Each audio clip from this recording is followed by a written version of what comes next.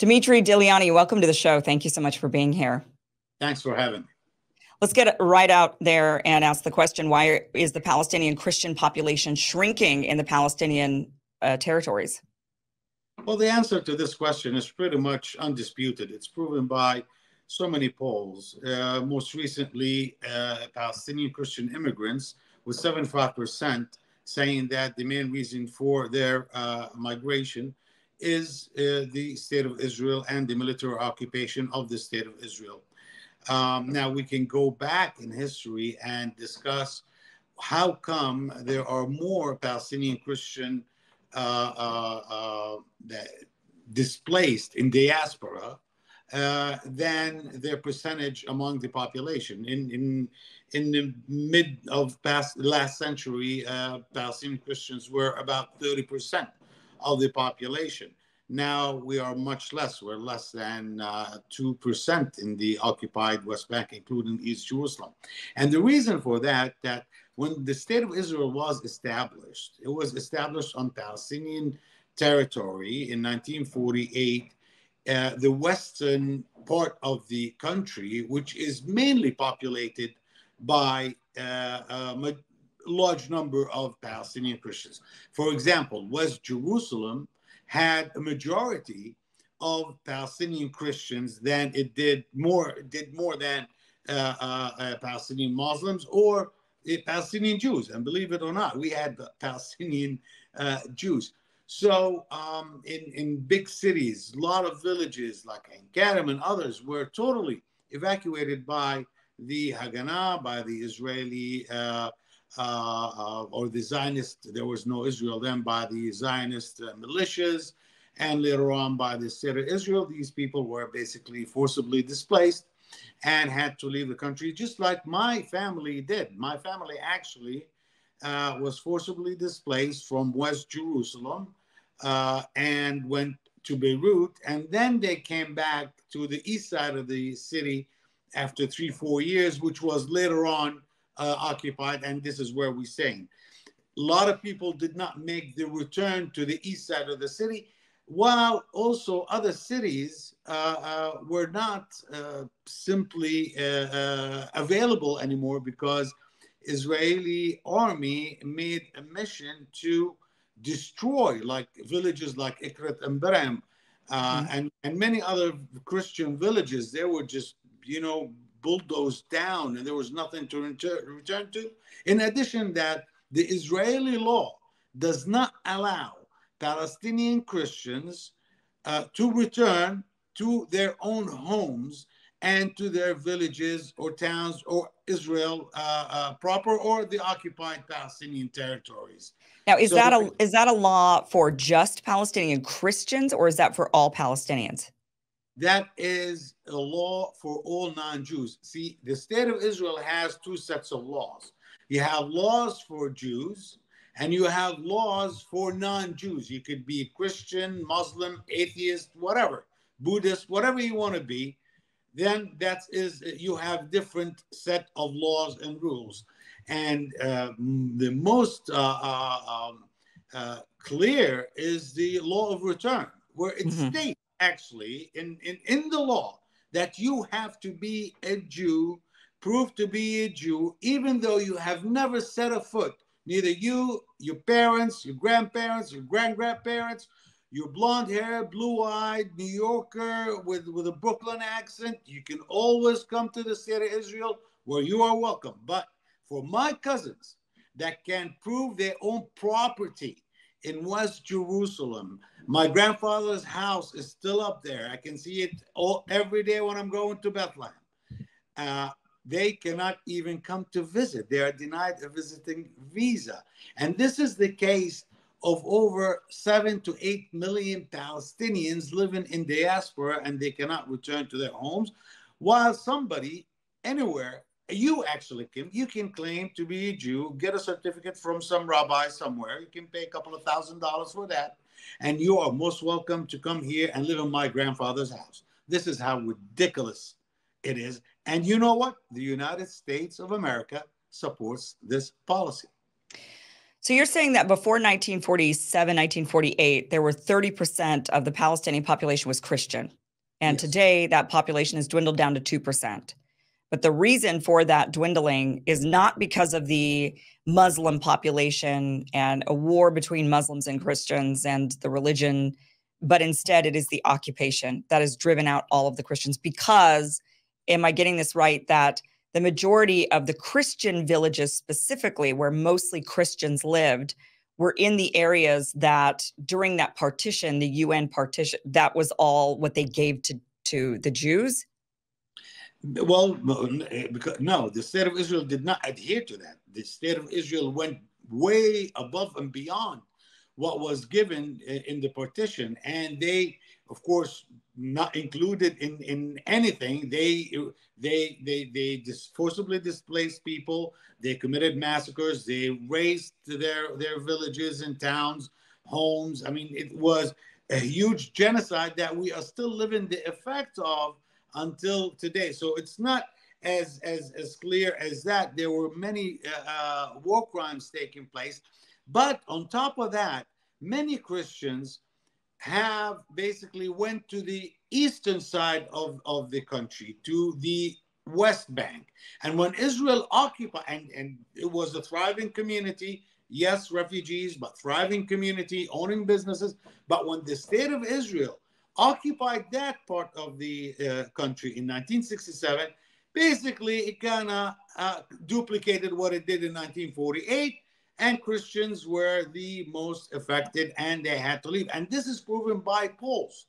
This in the Palestinian society, actually asking if somebody is a Christian or Muslim is something that you do not do, because it is it's disgraceful to ask such a question. Two, the majority of the Palestinian revolutionary factions resisting the occupations were founded and headed by Palestinian Christians. So Palestinian Christians were integral part of the Palestinian national movement, part of the society, and you cannot basically, just like in the United States, you cannot say that there's a difference between a Catholic and Episcopal in terms of belonging to the country or to society. Here, it's the same thing between Muslim, Christian, atheist, and the Jewish community, the Palestinian Jewish community that lives in Nablus today under Israeli oppression as well. They're not in a better case than the rest of us. The Sumerians in Nablus, the oldest Jewish community and the only Jewish community that has stayed in Palestine historically, identifies as Palestinian, is part of the Palestinian society, is part of the Palestinian security forces, ministries, health, whatever. I mean, they have equal rights. So we're not like the state of Israel. It doesn't work that way. And I'm not saying that for the monotheistic religions only.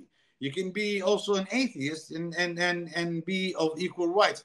As a Palestinian Christian, in opposition of President Mahmoud Abbas, and very vocal one at that, I have never, ever in my life faced any discrimination, whether it was on the political level, on a social level, or at the professional level, because of my religious background. This has never happened to me. Maybe it could happen to other people, but it's a minor thing that doesn't happen all the time, and it doesn't cause anybody to leave their country and go somewhere else. I found it interesting. I did travel over there to the West Bank with a group of Palestinian Christians who are in the diaspora. They live here in the United States. They're Americans now.